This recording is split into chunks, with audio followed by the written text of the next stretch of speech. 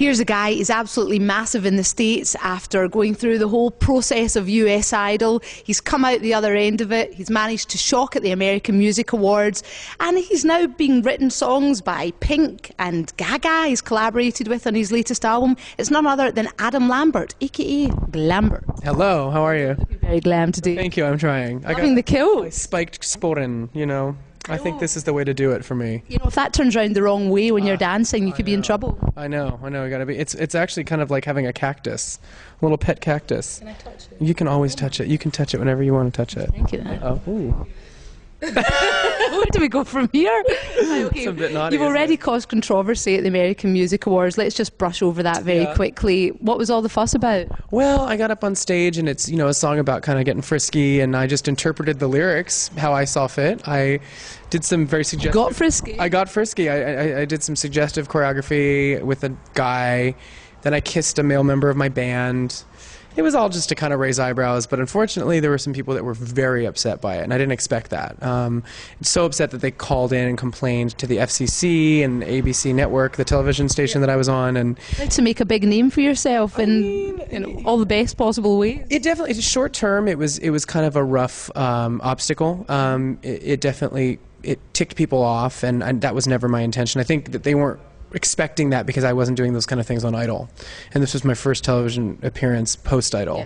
So, you know. Now you're here in the UK. This is your very first visit to Scotland. What do you think so far? Well, it's beautiful. It's a bit brisk out, but I flew into the breeze was blowing out there, but I stayed in Edinburgh last night, and just the architecture and it was incredible. Like everything that I was looking at as driving around this morning. And we drove down here across the countryside, and it was raining, but it was still, I mean, like I saw these old churches and cemeteries and just beautiful rolling hills, and it's really good to be here. And hopefully next time I'll get to spend a little more time in the city, here in Glasgow, and go out, you know. What about Gaga? Everybody wants to know about Gaga. You've been dubbed the male Gaga. Which is a compliment of the highest degree. I think she's an incredible artist. She's so talented, innovative. She's definitely like waking people up to the new pop. And she and I actually did work together in the studio, and it was a blast. Was it? Go on, spill the beans. We had a couple of whiskeys and whiskies, Scotch whiskey. Jameson, and we sat there and traded stories about life and music, and we kind of, in some ways, are kind of cut from a similar cloth as far as like our upbringing, our background. She did some theater for a while, and I did too, and she kind of got in the club kid scene in New York, and I got into it in LA. So we definitely kind of have a similar appreciation for things. So when we came time to actually record the vocals, she was egging me on. She was on the other side of the glass. She was like, "Go louder, be crazier, further." Now, how do you see your career blossoming? Because obviously you're at it right now, but do you see yourself later on going into films and all that kind of thing? There's always a possibility for that. I mean, I'm an entertainer first and foremost, so whatever medium that is, I'm down, you know. I think if the right project came along at the right time, I would love to try that. Yeah. What kind of character would you like to play? I hope that it would be something edgy and kind of different. Nothing too, you know, I'm not going to play like a football player next door. You know, I'm going to play the eccentric guy. So something that kind of goes with my own personality and my persona, I guess. Okay, so Scotland, you're here. It's a big deal that we've got you here, and it's a big deal for you to come here as well. That's great. And you've already remarked on the architecture and things like that, but what other things would you like to explore about Scotland? Do you have a bit of Scotland in you?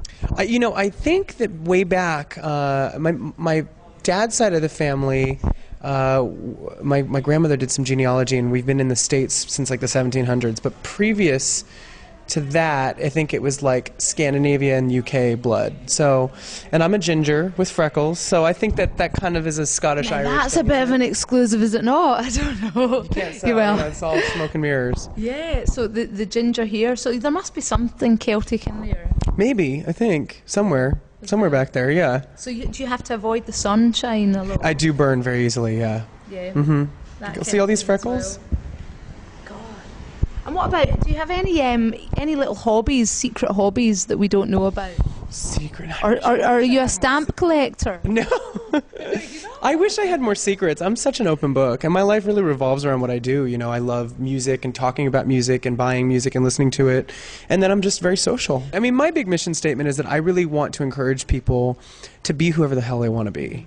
You know, I think that it's all about freedom of choice and expression, and I think that the individuality should be championed, and I think that people... Embraced. Yeah, and I think that you know, I am a little left of center, and I am different in the music industry, and I'm proud of that, and I want people to feel like they can be who they want to be as well.